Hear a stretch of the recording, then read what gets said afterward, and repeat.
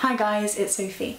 So today I'm going to be doing the first of my Man Booker International book reviews, and the one I'm going to talk about today is Mirror Shoulder Signal by Dorthe, and this one was translated by Misha Hawkscroft. So I'm going to do a brief sort of overview of the book and then go into my thoughts a little bit for you.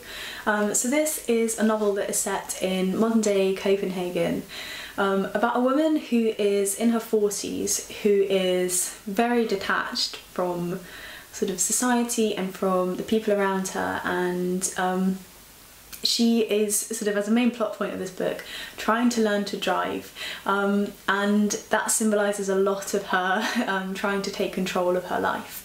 The writing isn't sort of in-your-face, stellar, sort of really poetic style, which I normally really enjoy. Rather, it's more sort of technically sharp.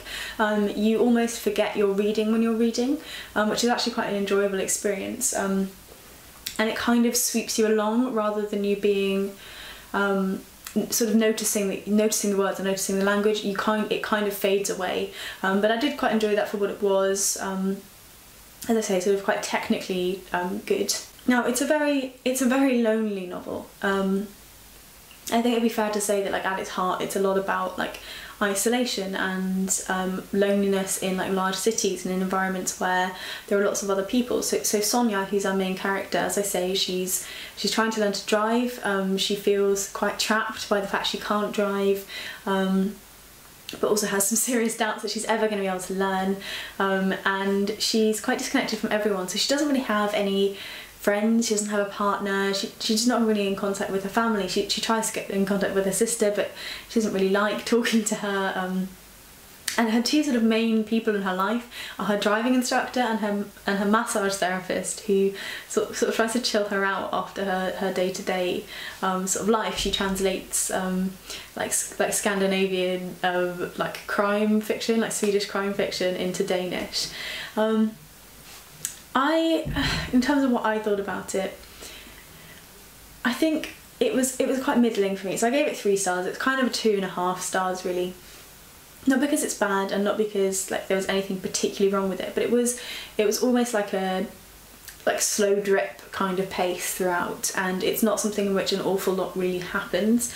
I did like how well it's kind of captured like loneliness and isolation, and also the kind of experience of someone who has come from a really rural sort of insular background trying to find a place in a city, and how like she seeks out like graveyards to go and lie and just like be with the grass and be on her own, because cities have so few like green spaces, and the green spaces they have feel really artificial to her compared to like reality.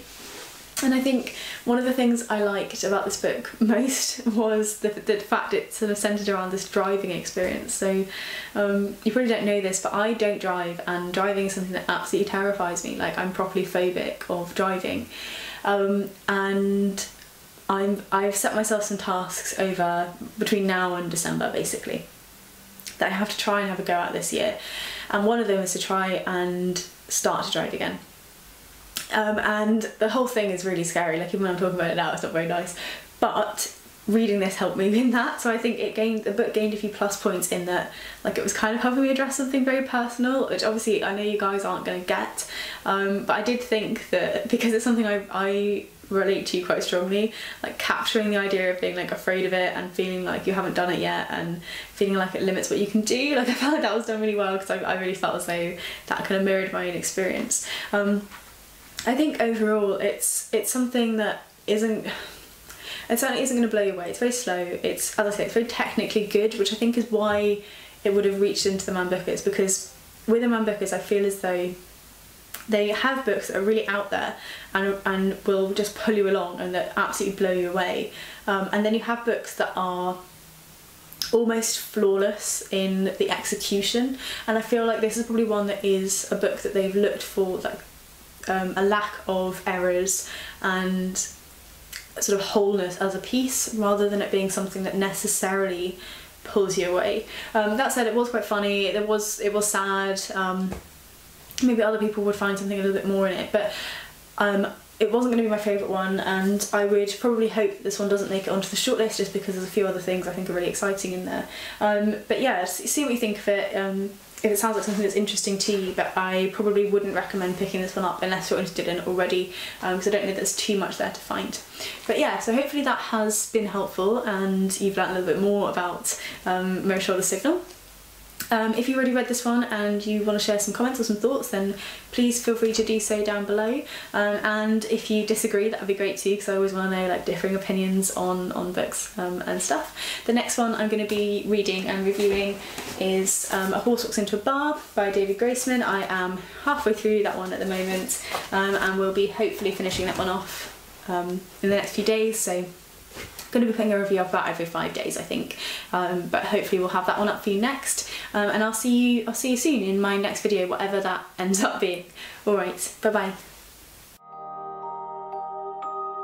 bye.